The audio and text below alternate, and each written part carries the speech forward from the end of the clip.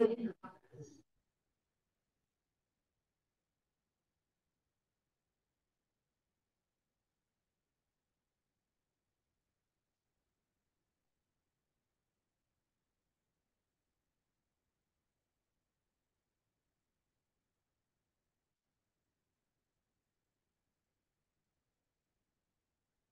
right, I think we are good to go. Thank you all for joining today. Today is the December 20th, 2023 meeting of the Kingston Police Commission. We have a quorum. Thank you all for being here. We're going to go through the agenda today and then we'll go from there. All right, so public comments. We don't have anyone here from the public, either in person, and I don't believe we've received any public comments to our police commissioners at kingston-mi.gov email address. I'll have a meeting motion to accept the meeting from the last time. Yeah. Thank you. Thank you. All in favor? Aye. Any opposed? Okay. Communications from the chief. Do you have any communications? I left them right on the top of my desk when I left, but I had 2 letters of thanks and appreciation, specifically for the officers and helping out during some of these protests that occurred uptown. Specifically naming Lieutenant Negron as the event coordinator, did a great job. He's doing exceptional. Dealing with the public in those volatile situations, really does a good job of smoothing everything over. Working with the state police and the sheriff's office, and then all the events. Clearly really working the events pretty hard, and the officers are doing very well in that. Trying to use them as community engagement things, so it's working out pretty well. Yeah, excellent. It's running the customer. Yeah, good. 2 things. Great. Well, thanks for sharing that, Commissioner. You don't have any comments to us, Commission. All right. So report of the chief. So far we're doing well. We do still have 7 vacancies we're trying to fill. Get the backgrounds done on the. There was a state list provided to us with 5 people on it. 4 have returned the information. 3 look like we're going to try to interview for January's meeting. So hope to have the backgrounds available and complete. They're almost done. One of them is a local individual in the Stonebridge area. The other 2 are outside the county. So these are individuals that took a different test that we get. Okay. They're on the state test. So there's 2 tests, right? We still hold a state police exam, but the results are the local. The other exam that was given at the same time and only can be used once a local list has been exhausted is the state test. I think Jackie said there was 1,800 people at one point that were eligible to say, yeah, I'm interested in being considered by Kingston.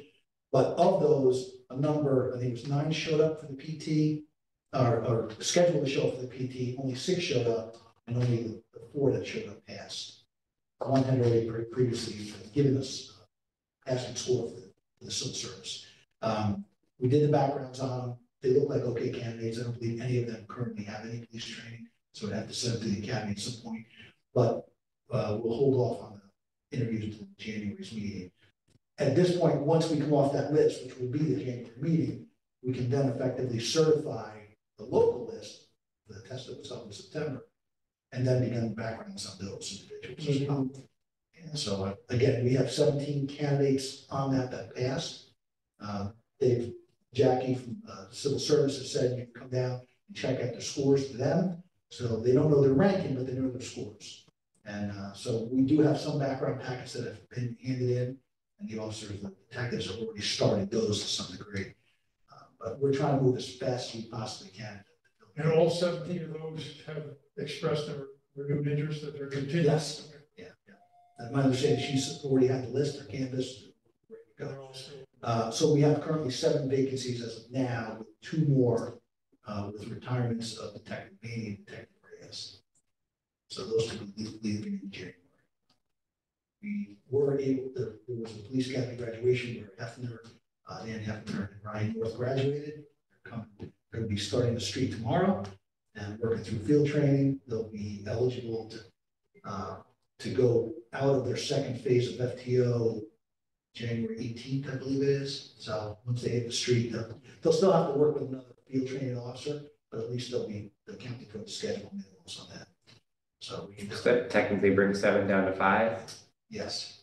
Well, for the short term, but then we have 2 retirees and then go back up right. to 7. So we're gonna end up jumping the numbers here. Yeah. But It's encouraging, so you have 20 plus. 17 from the list plus 3. So yeah, and then all 17 that's PT. great. So at this point, they're all eligible to be considered, it's just backgrounds we have to go through now. So I don't know at this point if anyone, I know of 2 people that are currently certified police officers and they're local. So we'll see how many other ones show up. If not, then we'll make plans to send them to the academy, whether it's hours or Dutchess, Rutland County, whoever. The academy training has to be complete by 1 year, within 1 year of being hired. So There's no other laterals that have expressed interest? no one else has submitted any applications. The idea, I don't know if I'm mixing where this all goes, man, I'm sorry, but is that with the 2 that are coming in to us from the academy graduation and the 2 detectives that'll be retiring is we're gonna be saying 2 of the candidates that interviewed here for detective, we're gonna move them over into a special assignment. Give them a chance. Give them a chance, right? We've talked to a bunch of them and said, listen, we're not sure you want to do it. We're not, you're not sure you want to do it. Let's work through this. So I believe it's going to be a 3-month essay. We'll start the list and work our way down. And it gives them an opportunity to kind of work through those concerns that they may have. So one will be on the day shift, one will be on the 12. So then we'll still have 4 detectives available on days and 2 detectives on the 12 shift.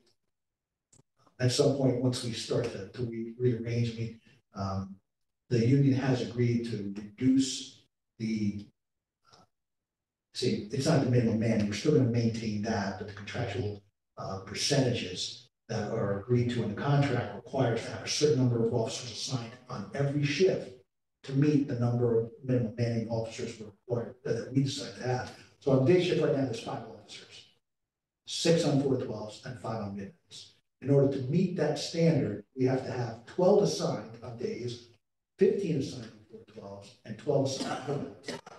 The unions agreed to drop that number down by 1, not file any grievances, work with the city on this, and at least for the 2024 calendar year. So that gives us a lot more flexibility in assigning people to protective assignments and so on. So they're fully aware of everything we're trying to do, replacing these bodies. Yeah. Vacancies. And that was a part of what we had discussed. I think it was at the last meeting that we had about what we had proposed to the common council in terms of recruitment and retention. And so we were able to get approved, a kind of 2-fold retention and recruitment plan. So for officers who are here for 5 years or longer, they're going to see a $5,000 bump to their salary in 24, and then another $5,000 in 2025 to be able to help retain officers and recruit them, because we have a good starting salary for recruits, but once you get to 5 years, as you all have heard, we're losing people to further south or to the state police because they're big. The way that folks now with the new pension system in New York State, overtime is capped at how much can account toward your pension. And so they really are leaving for higher base pay locations, even though we offer a lot of overtime and that, they make a lot of overtime, it doesn't count toward their future retirement. And so they now can, with this plan, have a little bit higher of a base pay once they get to 5 years. And so that's one part of it. The second part of it was that for our officers who are Spanish speaking or who want to learn to speak Spanish, we now have kind of a 2-fold program where if you can speak Spanish and are willing to go get tested the same way we do with our Spanish speaking officers, they have to go take a test. They're able to then get 1.5% increase on their base pay. If they can write Spanish as well and are certified for that, they can get another 1.5%. So they can get basically a 3%, increase or addition on their base pay, similar to what we would do with our education program, because we give people additional funds for having a bachelor's or a master's degree. This would, and so not only is this good to be able to help retain and recruit Spanish-speaking officers, it's a way for us to be able to encourage those that are with us to actually get trained and to take classes. And then now they're going to be able to be compensated for that. And so that was really well received by the union. They approved it. last month, and and then as a part of it, they've agreed to, allow us some flexibility in the manning next year as we're kind of going through, this kind of rehiring process with civil service. Which creates relief on the mandatory overtime as well. Right. Yeah. It's done, the ability to get some time off. One other thing that we're doing now, again, in January, when the shifts start to change and power gets by seniority, is that a daytime dispatcher, our full-time dispatcher, is going to be working a Monday through Friday schedule, soon to be 10, which will make scheduling easier for the part-time dispatchers. Right now, their regular days off for a full-time dispatcher is Tuesday, Wednesday, Thursday, or in the following week, Friday, Saturday, Sunday, Monday. It is difficult, if not impossible sometimes, to find people to work Tuesday, Wednesday, Thursday in the middle of the week. This way they can still have full-time jobs and work on the weekends to cover dispatch. So we're hoping that the other dispatchers will see the benefit to them and sign on board as well. It's a trial period of for 90 days. Yeah. 90 days. But it should help. We've been bouncing this idea around for a long time. And I think at this point, they're going to give it a shot and see what happens. Hopefully it'll work. So I think that was the report of the chief. That was, I think, also just some new business updates that we did there. And I don't have any unfinished business. We do have for executive session today. Since the last time we met, there was 2 use of force incidents that we're going to review, and then there was one complaint that came to us, and then one was just a notification from another agency for us to be aware of. And so at this point, does anyone have anything else to talk about before we go into executive session to discuss those items? All right, if not, I'll ask for a motion to enter into executive session. I think Commissioner Mapes, do I have a second? Thank you, Commissioner Bowden. All in favor? Aye.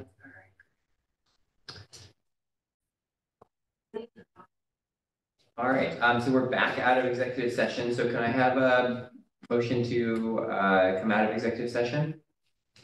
Commissioner Mapes, do I have a second? Second. Thank you, Commissioner Bowden. All in favor? Aye. Okay, so coming out of executive session, we reviewed 2 uses of force, and we didn't have anything coming out related to those in particular. But we did have one complaint that we reviewed today, and so I think we have a motion for that. So does someone want to make that motion? Make a motion that the officer's actions be exonerated. Okay, do I have a second on that? Thank you. All in favor? Okay. Aye. Any opposed? Okay. And so with that, that's all of our business for today. Does anyone have anything else? Not? I'll have a motion to adjourn. Thank you, Commissioner Mapes. Do I have a second? Second. All right, thank you. Jordan, all in favor? Aye. All right, thank you all so much for coming, and I hope everybody has a nice holiday. Yes, Merry Christmas to everyone.